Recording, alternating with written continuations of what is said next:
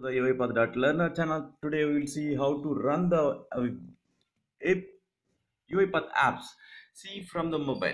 So you can go to the apps, you can log into the orchestrator, you can go to the apps. See here I have Excel in my laptop. This a separate laptop is there. Okay, mobile is separate. Got it? And here UiPath assistant is there where you can just see the process and Excel. So let us see here. So I'm just typing some name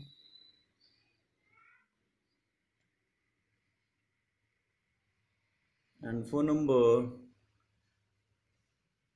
and age. Age is like a slider. You can just move, and yeah, regular student only. See here, this drop down list, university drop down list does not have anything. Okay, see here. So what is the university drop down? University drop down basically, see here, the colleges. This is a folder. This folder has a, suppose for example, if I say create a one folder like a UI path university. Okay, see here Uipath University. This is a simple folder I created under colleges. Let us see the same thing here and open the Excel.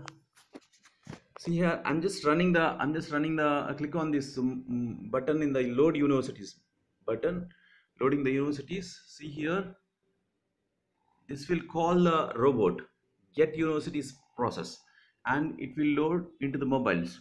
So basically what the UiPath app triggers the robot and see the drop down list is filled or not. See the drop down list filled. You can see a newly created folder here, UiPath University. Got it? All the folders came here.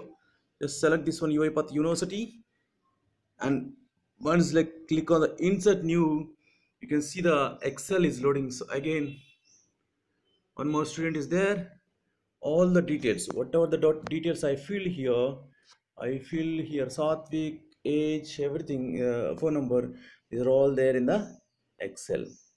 See the UiPath University also came, the regular employee, regular student. Okay, so that is a small UiPath form we can run from mobile.